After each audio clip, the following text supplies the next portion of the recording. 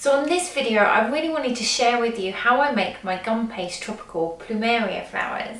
Now these flowers really remind me of summertime and going on holiday, so they're perfect to add to cupcakes or birthday cakes to really give that summer tropical feel.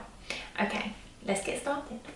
Okay, so what you're going to need to actually make the flowers is first your gum paste or floral paste. So I've just got white here, your foam board, a ball tool, a cutting knife. I've got my cutters here that I'm going to use. Now today I'm going to use the extra large one. So these are both the 5 petal cutters from PME and they come in different sizes. I've got some paintbrushes here, a cocktail stick, just some edible glue, a rolling pin. I've got some edible tints here. I've got some corn flour. I've also got some tin foil. Now you can use flower trays or different kind of trays that are available. I just kind of like to make my own. So these are just to hold the flowers once they're made. So all I've used is a large piping tip, and I've just shaped the tin foil into that just to create this little dip with that, and that's what we're going to use just to hold the flower and shape the flower. Okay, so first of all I'm just going to roll out the gum paste, just making sure that there's corn flour on there so that it doesn't stick. Now you want this fairly thin, but not so thin that you can kind of see through it, just under 1 millimeter in thickness. Okay, so once that's rolled out, I'm just going to take my 5 petal cutter and cut that out. And then with my knife, I'm just going to separate each of the petals. So just by cutting further into the center until they all detach. Take my rolling pin, and on each of them I'm just going to push upwards. So with the point facing towards me, I'm just going to lengthen them slightly just to get that shape of the petal. And then I'm going to bring my foam board in. Now usually I would use the white one, but I'm going to use the blue one just so you can see it.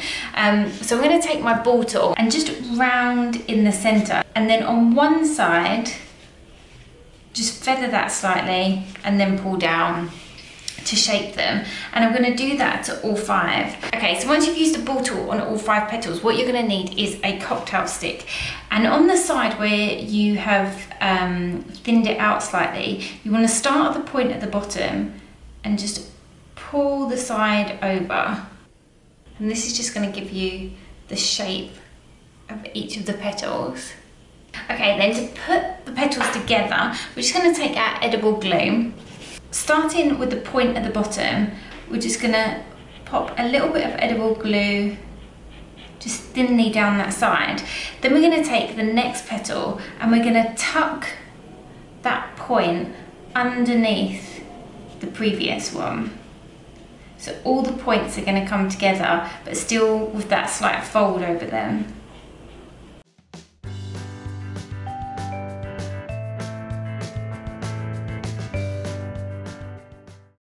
So you've got this fan shape. Now to bring the flower together, you just want to put a last bit of edible glue on the last side of the last one you put down. And then pick the flower up, and you just want to close the flower together. So it looks as if you're kind of closing the flower up.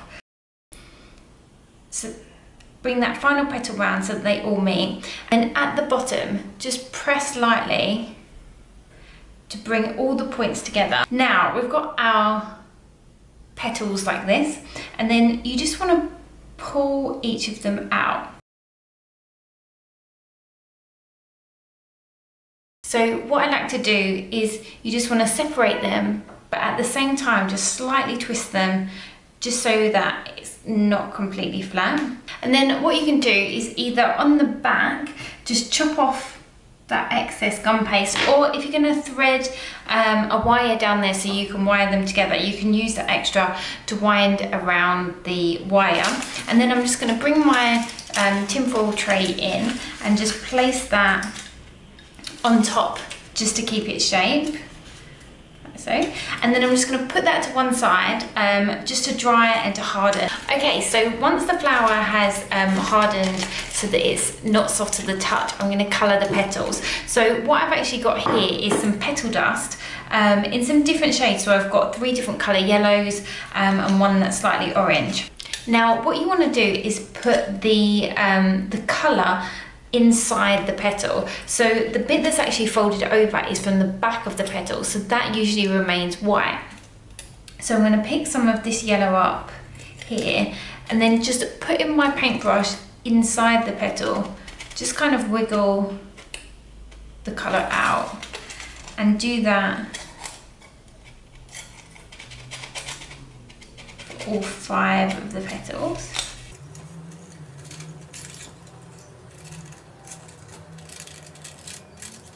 And I'm just going to take some orange to finish and just pop that in the centre of the flower. And there you have your tropical flower. Now these flowers come in all different colour combinations, so you've got the white and yellow, you've got variations of pinks and purples, so there's so many different colours and sizes that you can make that would look great on your cupcakes and birthday cake. So I really hope that you enjoyed this video tutorial. If you did, please give it a like, and if you'd like to see more of my video tutorials, please